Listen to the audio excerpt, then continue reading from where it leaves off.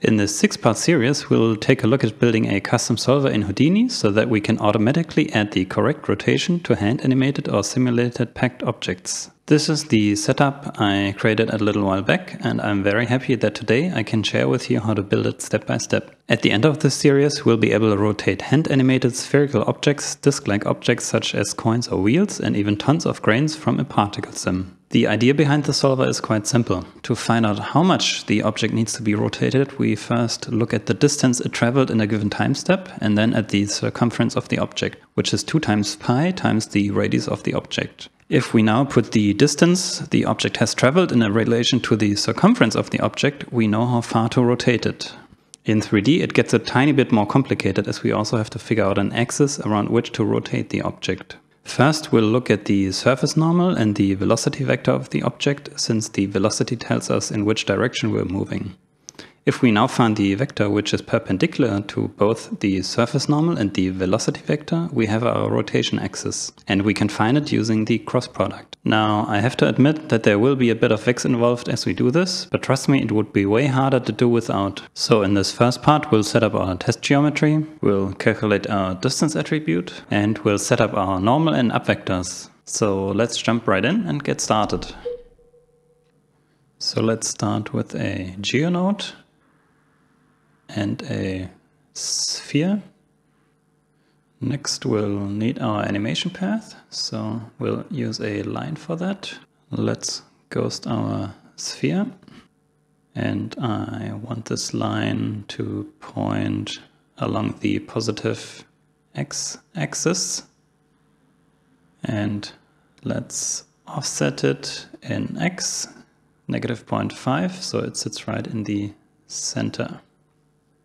So we do have our animation path and our sphere. Next, we'll grab a curve sub and set it to extract. So to animate our sphere on the curve, we'll animate the first hue. So on frame 1, I'll set it to 0 using Alt left click. On frame 120, I'll set it to 1. And on frame 240, I'll set it to 0 using Alt click again. So next, let's set up the copy to points. We'll take our sphere and copy it onto our point. The sphere is a bit big at the moment, so we'll scale it down to maybe 0.2. Alright, that looks good. So let's hit the real-time playback button and hit play. It's quite slow at the moment, so hit V on your keyboard to see the animation editor. The second keyframe should be on frame 60 and the third on frame 120. And let's shorten the playback range to 120 as well. Let's hit play again. So that's nice and slow, so we should be able to see our rotation quite easily.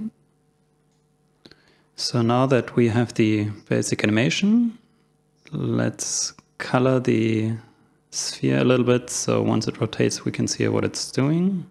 Let's put down a color sub, set the class to primitives, and click the arrow icon to select the primitives. Press 2 on your keyboard to jump into the top view. Oh, sorry, let's do this again. We'll select primitives. Oh, and make sure to only select visible. Let's grab these up here and these down there. So we'll give this a darker gray. Hit spacebar 2 again to see the bottom. Let's color these as well. Alright, like that. And up here, hit enter. That is looking good. And now for the top and bottom, let's add another marker. So let's grab another color sub. Let's set our selection for the top. I'll grab that loop up here, Shift A to do a loop selection, hit enter, set this to a primitive as well, and we'll pick a green color for the top. And let's do another one for the bottom, like this. Shift A to do another ring selection, hit enter. Let's color the primitives as well. And let's pick a nice blue color for now. So let's see. Okay, now our object is moving, but we are lacking the rotation. So let's get started on our main setup now.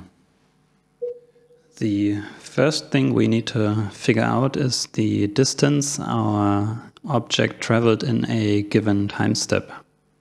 So let's use a trail sub for this, since we'll be using the velocity. Set it to compute velocity.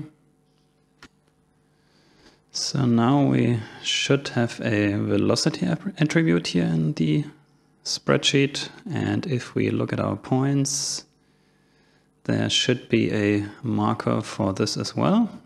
If we zoom in, yeah, there it is. If I go back and forth, we can see it right here.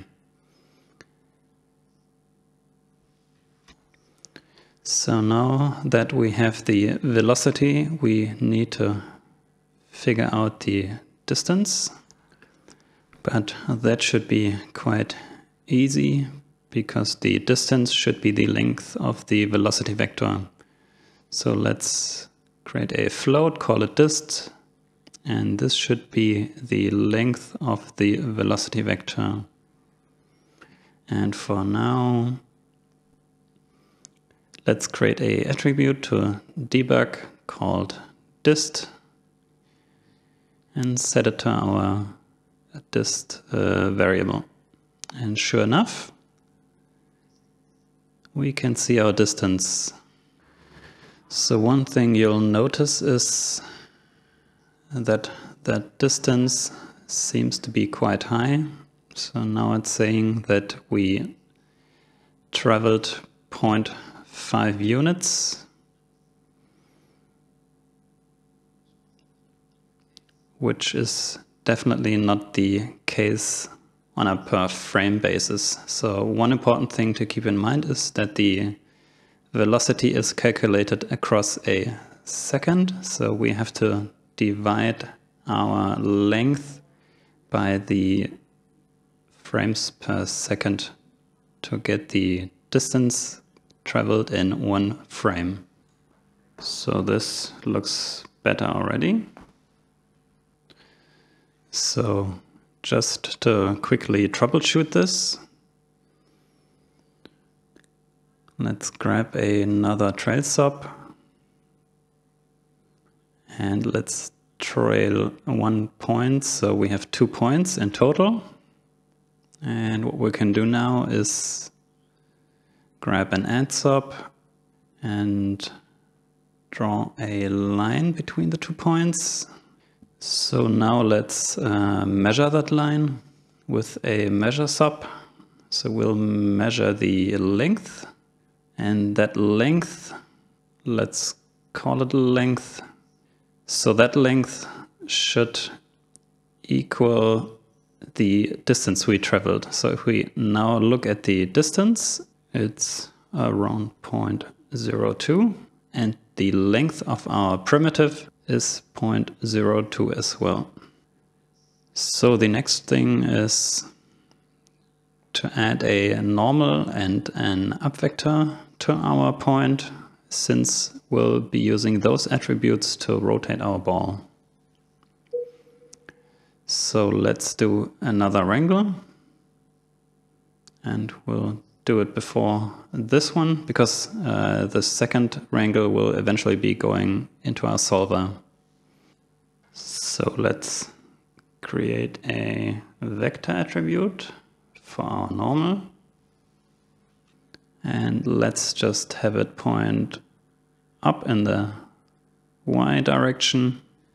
Let's also create an up vector.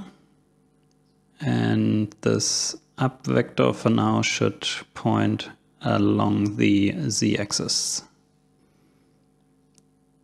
So let's set it to 0, 0, 1. So we have our two vectors, our normal and our up vector here. And let's also visualize these so we can keep track of what's going on. So let's click on our normal and on our up vector here. So let's scroll down and customize these. Click on the visualizer button. Since the normal is usually pointing in the z direction in an instancing workflow, we'll make it blue. And show the arrow tips and scale it down to 0.2. Next, let's adjust our up vector as well and scale it down to 0.2. And because the up vector corresponds to the y-axis during instancing, let's give it a green color. So now we have our two visualizers on our point. So that is working nicely now. So at the moment our top is looking down the up vector. So let's adjust this with a transform. And we want to have the top look down the z-axis. So we'll rotate it by 90 degrees. And now the sphere is oriented correctly. Let's jump back, hit play and see what we have. All right, now that we have the basic setup, let's get started on setting up the solver in the second part of the series. See you there.